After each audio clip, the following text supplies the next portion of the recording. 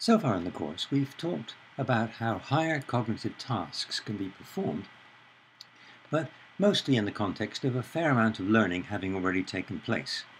But a major issue is, how can the brain bootstrap itself from sensory experience when the only guidance it can get is a certain amount of genetic information plus the kind of information that a human parent or teacher can provide? But remembering that information from teachers doesn't go directly to neurons. It's just part of the overall sensory experience of the brain. The teacher responds verbally, by gesture or expression, and in the brain of the learner there are receptive fields detected within the sensory perceptions of these cues, and these receptive field detections must recommend changes to synaptic weights that will improve future behaviors. Recall that there are three major ways in which the brain can record information from experience in order to use that information to guide behavior. Receptive fields can be recorded in the cortex. Behavioral recommendation weights associated with cortical receptive field detections can be recorded in the basal ganglia. And frequently used sequences of behaviors can be recorded in the cerebellum after the sequence has been learned. And the cerebellum defines very complex receptive fields that can be used as commands to carry out the next behavior in the sequence, once that behavioral sequence has been initiated.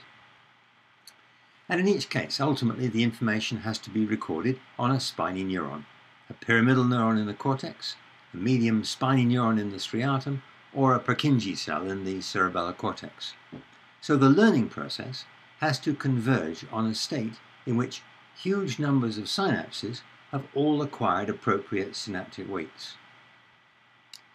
Now, in principle, the brain could start off with each cortical receptive field having a random mix of inputs from different senses, and receptive fields could be evolved just as we described earlier. Always detect at least a minimum number. If necessary, expand undetected receptive fields until they're close to detection, and also make use of past contradictory consequence feedback to guide extra receptive field expansion. Then, all possible behaviors could be genetically specified at the atomic level. In other words, brain components corresponding with every possible muscle movement, every possible receptive field indirect activation, and a range of reward behaviors to change recommendation weights. And every receptive field could be given a recommendation weight into every behavior. And from that starting point, the brain will be exposed to sensory experiences. But given that starting point, it's not at all clear that such a brain would ever converge from here to a useful combination of behaviors, perhaps especially because of the randomness in which the way rewards will be guided, at least initially. So genetic information has to provide rather stronger guidance to the starting point for learning. For example, it specifies a limited number of cortical areas as the starting points for receptive field definitions. Sensory inputs arrive at an even more limited number of areas, and any one area gets most of its inputs from a limited number of other areas. In other words, genetic information specifies a limited number of levels of complexities at which receptive fields will be defined, and natural selection ensures that these levels of complexity are effective for discriminating between circumstances in which different behaviors needed for survival are appropriate. Genetic information can also specify the rough number of inputs that a neuron gets initially, and the kind of combinations of active inputs needed for receptive field detections, in other words, the thresholds.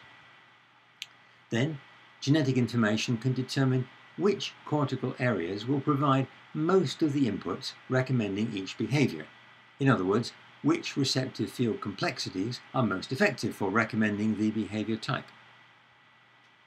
In summary, although in principle random initial connectivity to define receptive field and recommendation strengths might eventually lead to a viable combination of behaviors, the brain will be unlikely to survive to that point, and in any case would require excessive resources. So in practice, a somewhat more favourable starting point must be defined by genetic information, and somehow effective use of guidance from other experienced brains must be possible. So in the next section, we'll discuss how this bootstrapping with assistance from genetic information can occur for a particular example of learning.